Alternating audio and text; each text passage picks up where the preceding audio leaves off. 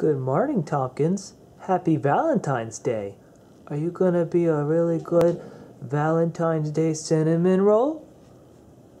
Are you gonna take Leona out somewhere nice for dinner? You're not gonna do any of those things? Good morning, Leona. Is Tompkins gonna take you somewhere nice for Valentine's Day? Is he? He's not. Well, that's rude. Okay, Leona. You tell Tompkins that you want him to take you to the nice seafood restaurant. Tompkins, is that any way to treat your Valentine? Yeah. You two are supposed to be friends. Yeah, Tompkins. She just wants you to take her out to a nice meal at the seafood restaurant. You could order something for yourself.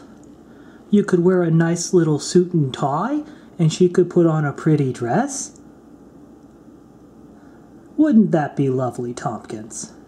See, Leona thinks it's a good idea. You just seem to have some problem with that.